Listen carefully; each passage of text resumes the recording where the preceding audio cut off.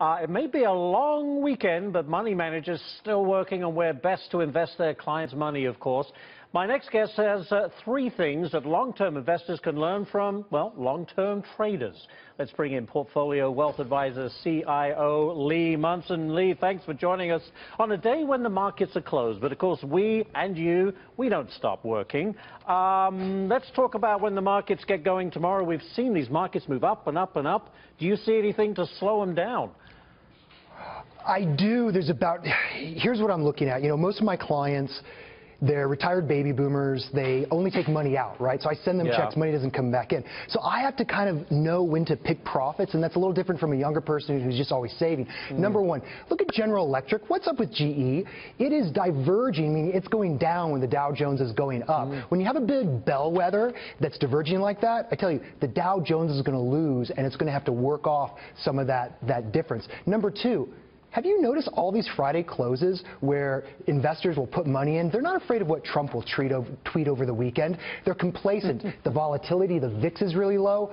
That complacency, as one of my favorite technicians, Tom McClellan, says, that will be punished. The third thing I think you have to look at is, remember the dollar rally? What happened? We now have net short option futures. Okay, let me tell you in English. There are more people now, degenerate gamblers, there are more of them now who are betting that the U.S. dollar will go down versus up. That's a new thing in the last 2 weeks. So that means, the bottom line is, if you see small cap value, those small cap value things, emerging markets, if you see them going down in price like Ivanka's pumps, you need to go and you need to buy that whole shoe collection. So again, I don't think it's going to be big. Ashley, this is going to be a nice, easy correction. We may get 5, 6, 7% off.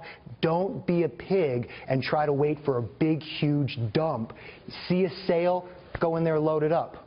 Make it easy on yourself. Yeah, you know, we've had several analysts, including Barron's, by the way, although they said this is over the next 8 years, but there's no reason why the Dow can't go to 30,000 if President Trump gets his way and gets his policies, his tax cuts, his reducing the regulation, and if those things can be put in place, and if he avoids a trade war, or a real war for that matter, there's no reason why this market can't continue to climb at a good clip. Oh, we could see 2,600 on the S&P 500 with just a 20 multiple. That means in English, this market could go up another 10% and still be reasonably valued. Yeah. But here's the thing. Here's what I think I know where the little sale's going to be, where, you know, we're hanging out, all of a sudden there's a sale. It's going to be some news story, some cycle where they say the tax cuts, they're going to be slower than expected. Yeah. There's going to be it's going to be unclear. You know what people are going to do? They're going to run to the hills and sell. And you know what I'm going to be doing? I'm going to be drinking tea, buying their shares. Isn't that the Warren Buffett way when they're running away screaming you're going towards it because you think that's where the opportunity is? Yeah, who do you think I get all my good ideas from? It's rip off and duplicate. That's the R&D. You sound Chinese. That's what they do. Listen, okay, so as we head into this new week, where are you telling your people you like GE? Why the dollar, bet against the dollar very quickly, Lee? That makes me interested because I feel like the markets are moving higher. There is optimism out there, but the dollar, what's the problem there? Well, if it's too strong, then we can't bring more manufacturing back to America. And so there's currency wars out there.